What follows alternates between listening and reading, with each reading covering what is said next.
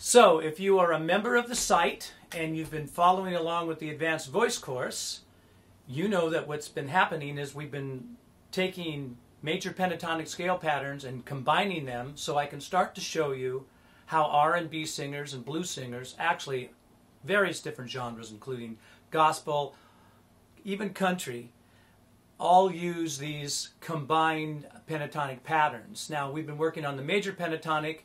Step 54 introduces the minor pentatonic, and as you start to hear the difference between the major and the minor pentatonics, you're going to get even more licks and get more into being able to be creative and have a lot of fun with this.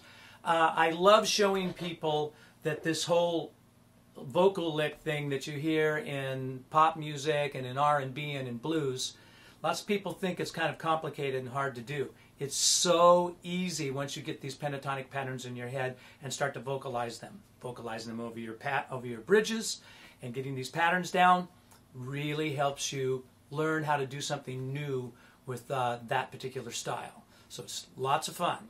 So if you're a member, all you got to do is click on step 54 and you will now start to internalize the minor pentatonic scale pattern. Now if you're watching this on YouTube, well, let me tell you what a minor pentatonic scale pattern is.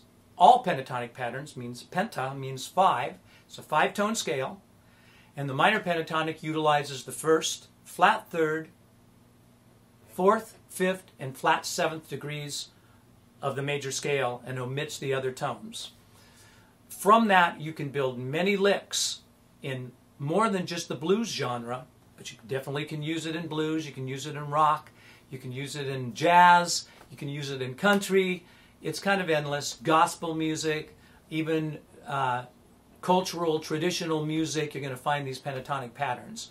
They're not that hard to learn, and once you start to vocalize with these, you can just be so creative with it. Anyway, come on over to totallyvocals.com if you're not a member. Sign up for the free membership, get some free lessons, check out the site. We're constantly growing and adding content every week and have been for a long time. There's lots of wonderful information and it's only going to become more and more. So come on over to totallyvocals.com. I'm serious about teaching people how to really sing well.